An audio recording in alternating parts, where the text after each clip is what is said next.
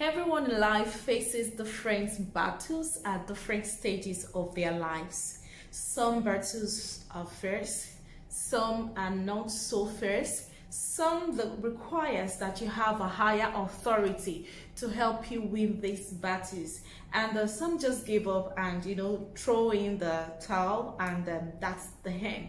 Some lose their lives in the course of this battle. Some are wounded and they never get to recover. You're welcome to the Purposeful Woman channel. Today we'll be discussing on how to win a battle. Stay tuned.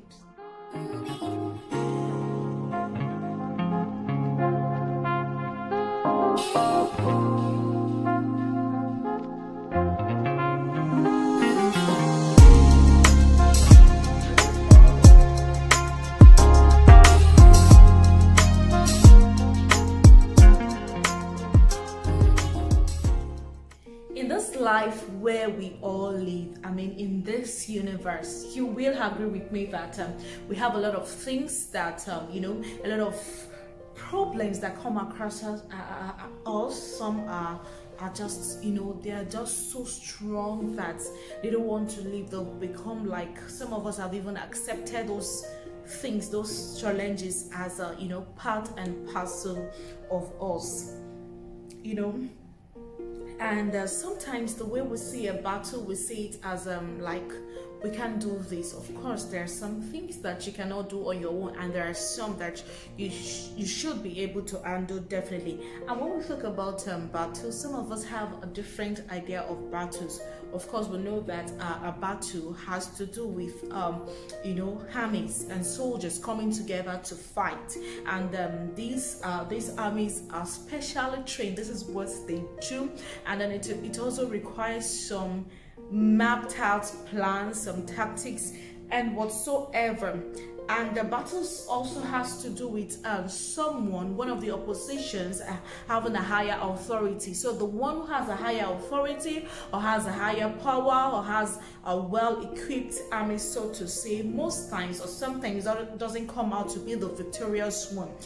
So things can change, and like that. So battles are always very violent because in the course you have soldiers who die, we have soldiers who are wounded, we have soldiers who are bruised, and then we have soldiers who are, of course, captured and taken as slaves, and the spoils are taken all the time.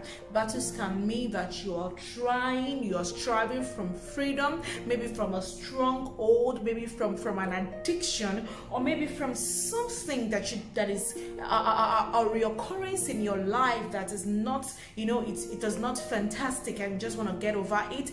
And battles of life can also mean that you are trying, to do away with failure. So battles can come in different forms. Take for example woman who has been married for a very long time, we can say, and doesn't have a child. We can say that woman is actually facing a battle of childbearing. A lot of things can be tagged as battle. It depends on your own side of the coin of what is happening to you, or what you tag a battle. And it is also so pathetic that some people have lost their lives in the course of this battle. Some are wounded. Wounded. They are broken, and they never they never recovered from it till they died. And then we have some who are still fighting right now, and they're already thinking about, oh, I'm just going to, I don't think I can do this anymore, I'm ready to quit. And there are still some who are still out there, still thinking that, no, I know there is a way, I know that I can overcome, I know that. So I'm here to bring you good news. I'm here to tell you that, hey guys, come on, there is an escape route, there is a way of winning that battle. Okay, I'm going to be taking us through talking to us about a king in the book of 2 Chronicles. That's Bible passage is a very popular verse, but a lot of us are familiar with the story of that king of Israel who is called King Jehoshaphat. King Jehoshaphat, you know, the book of Chronicles, the second book of Chronicles talked about the things that Jehoshaphat did, but it is so unfortunate that a lot of us, we do not read the background story, but we always claim, oh, that when you sing praises, it brings the hands of God down, and God just, you know, lay ambush against your enemies, just like he did for Jehoshaphat. I want to tell you today that there is more to that song that was being sung, and then we are just going to go ahead and look at the background story of how Jehoshaphat won against three kingdoms.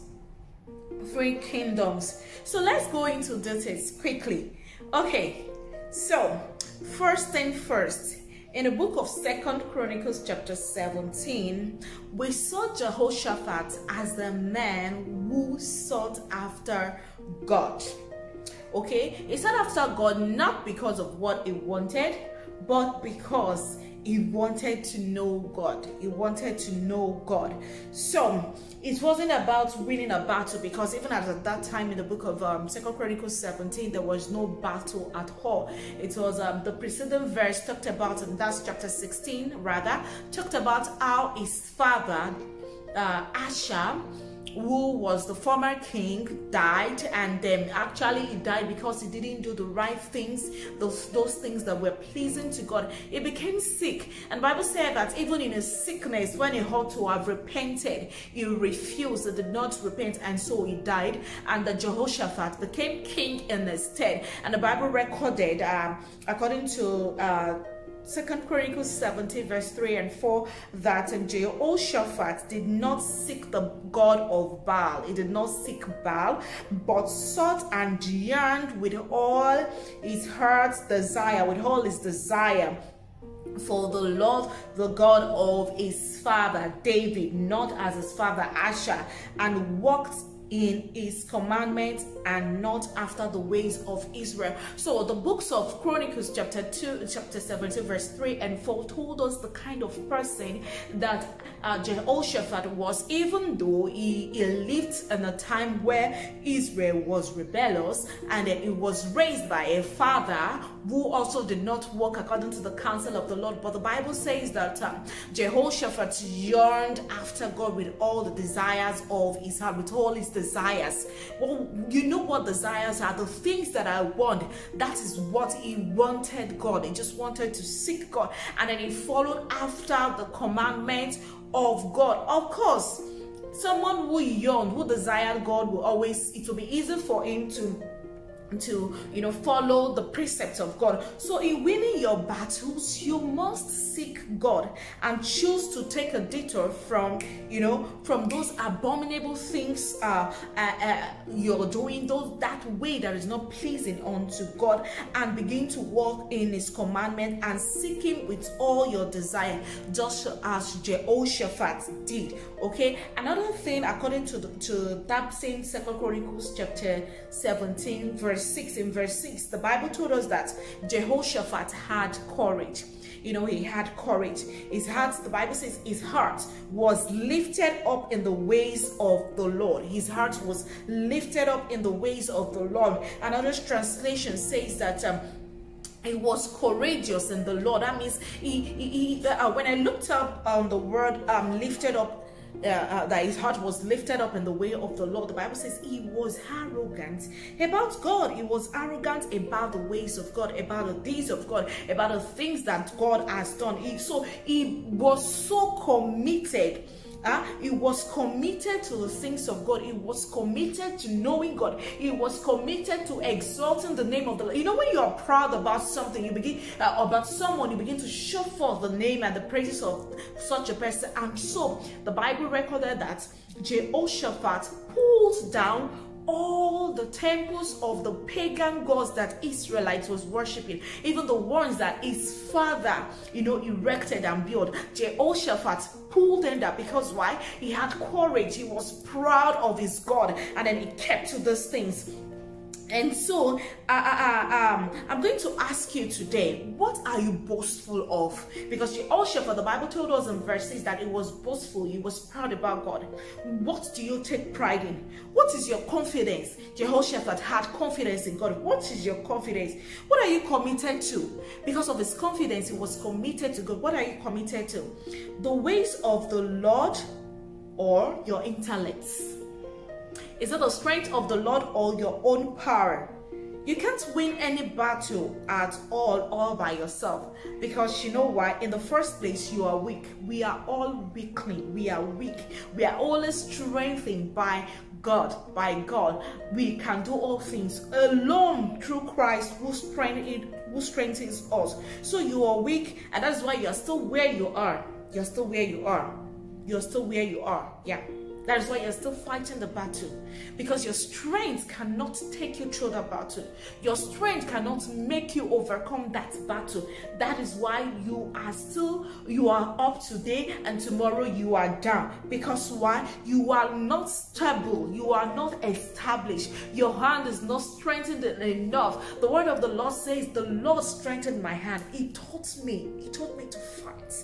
Okay, so we are all, we lack strength. Your strength is small. That is why you are still facing that battle. That is why you are beaten down. That is why you are beaten down. Another thing that we saw about Jehoshaphat was that Jehoshaphat gave himself to the study of the word. In winning the battles of life, you must, like Jehoshaphat, do what? You must take confidence in the Lord. You must trust in the Lord. You must trust in the strength of the Lord, in the might of his power, not in your own intellect, not in your own ways, not your own abilities, not your own thinking, not what science says, not about the things that is happening around us. Let's move on. Jehoshaphat was a lover of the word of God. And he even went on to make sure that the knowledge of the word of God filled his whole kingdom, the whole kingdom. In verse 7 to verse 10 of that Chronicles chapter 17, of that same Chronicles chapter 17, the Bible said that Jehoshaphat called all the priests of Israel. He called them to himself. And do you know what he did? He gave them the law. Each of them had a copy. The Bible says they had copies of the law, of the commandments of God. I so much love this guy Jehoshaphat, but it's so unfortunate that when we talk about King Jehoshaphat, we only refer to the book of 2 Chronicles chapter 20, and we begin to talk about how he led the Israelites to praise the Lord, and the Lord made his enemies to lay ambush. But it was more than that.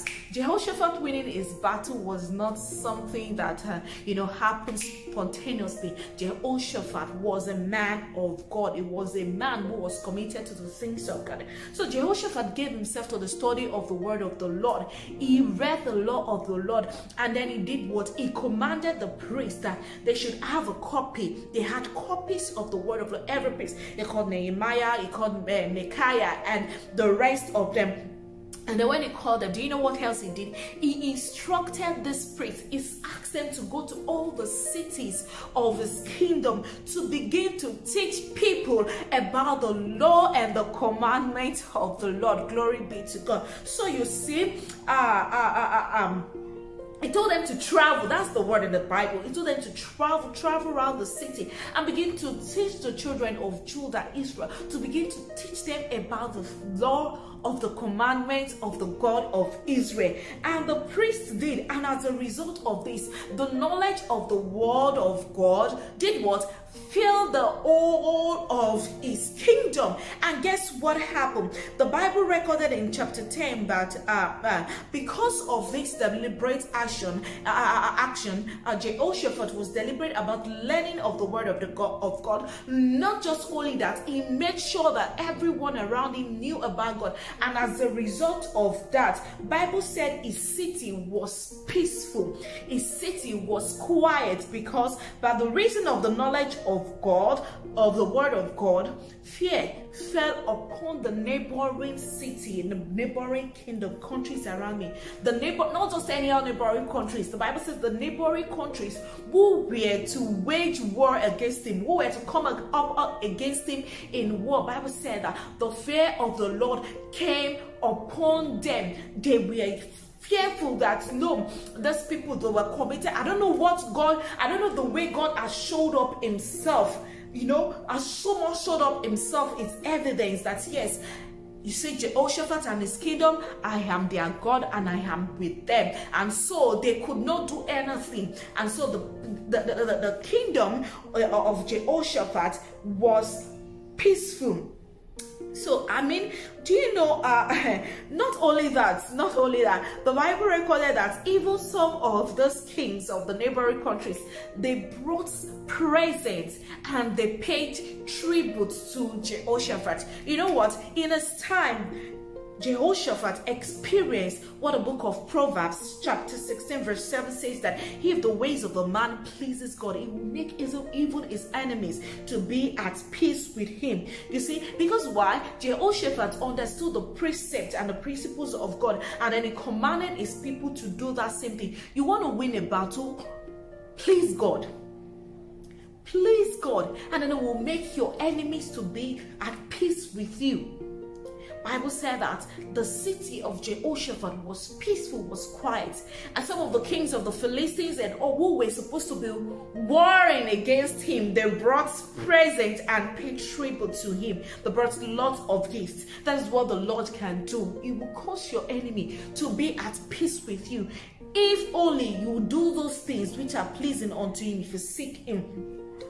Another thing that I'm going to talk about is I'm going to end here, and then I'll continue the next time, is that Jehoshaphat depended on God always for guidance. He depended on God always for guidance and instructions. Okay, and to me this is like the peak of his secrets for winning the battle he won in the book of 2 Chronicles chapter 20. This was it. It depended on God. A lot of us, when we are at a crossroad, or when we are devastated, or when things are not going right, instead of us, to seek counsel, God, what is it that I am doing wrong that is not making things to work well? Because if you are doing the things that is pleasing to God, of course, it will make all things. The Bible says that all things work together for good to them that love him. So if you love God, if you do the things that are pleasing to him, he will instruct you. The Bible says it will instruct me. You will hear a voice from behind telling you which way to go. It will instruct you and direct your path, because even his word, because you feed on his word. The Bible says his word will be like a lamp unto your feet and a light in your path. So definitely you will never walk in darkness. So Jehoshaphat was a man who constantly seek the counsel of God. His life was centered around waiting on God for instruction. How do I know this? In the book of 2 Chronicles chapter 18, when King Ahab, I think he married the daughter of King Ahab. When King Ahab asked him to go to war with him to Ramoth Gilead, he agreed, but he instructed the king. He told him that seek the face of God first. Seek the face of God. What is God saying to you? Are you seeking the face of God in the midst of that battle, or you are just trying to fix things yourself?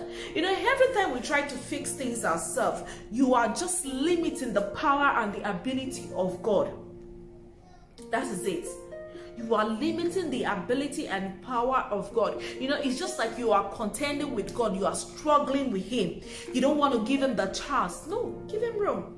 Let him take charge. After all, he is the Lord strong and mighty. He's the man of war, mighty in battle, Lord of hosts. Okay?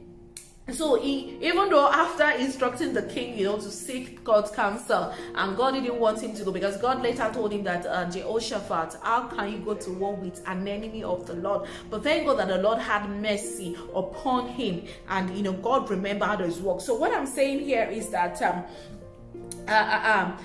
Jehoshaphat, stayed on God, waited on God. See, there is no such thing as just a small battle. There is no battle that is small. Okay, you living is a battle, or is a battle. You getting your job that you are doing, some people are dying to be in that position where you are. Okay, that you being a Christian, you are even facing battle because the devil is constantly at war with you. So there is no such thing as as a battle, and there is nothing like I can handle it, because you can't handle it. Because when we talk about battle often require using the best of your weapons, using the best of using the best of your armies, using the best of your tactics, using the best of your warfare weapons. I don't even know what you say. So and you know that as a child of God, as a believer, even though you're not a believer, because God has a plan and purpose for everyone. That is why you see a child grown up from who was raised in a godly home is given to addiction or something else that is so uncalled for. It's because the devil knows that this one is a threat to my kingdom,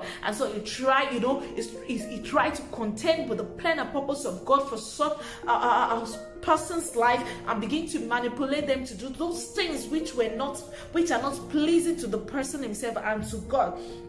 So battles of life, especially for believers, is always cooked up from the pit of hell. So because we are God's own, that is where actually, so it will be so foolish for you to think that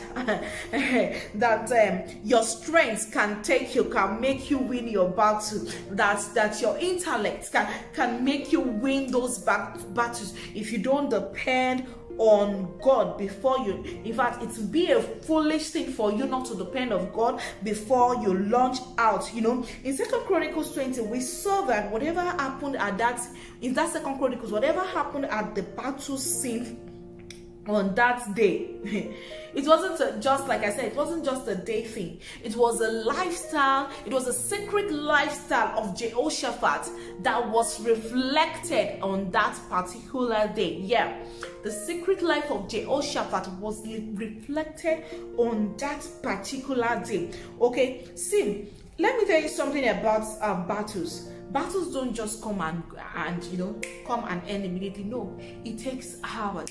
It takes time. Like, they take time. So tell me, how long can your strength sustain you and you will not get tired, and you will not be overpowered? No. So Jehoshaphat's secret life was revealed. His victory was a reflection of the secret lifestyle. Okay, it is not just about singing or asking ministers to sing. No, it was a secret lifestyle of depending and waiting on the Lord for instructions.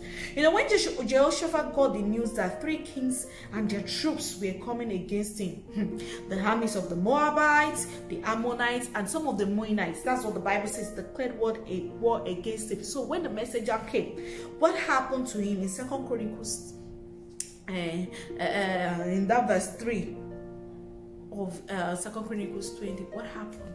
The Bible said that Jehoshaphat was fearful. He was scared. But do you know what? Jehoshaphat has learned to be stable. Jehoshaphat has learned one thing. He has learned one thing, even in this chaos, even in the midst of the battles of life, even in the midst of his fears, in the midst of his worries, in the midst of, everything is falling down. Guess what? Jehoshaphat has learned to wait upon the Lord, to seek God's face for guidance. And so the first thing that Jehoshaphat did was that he sought God.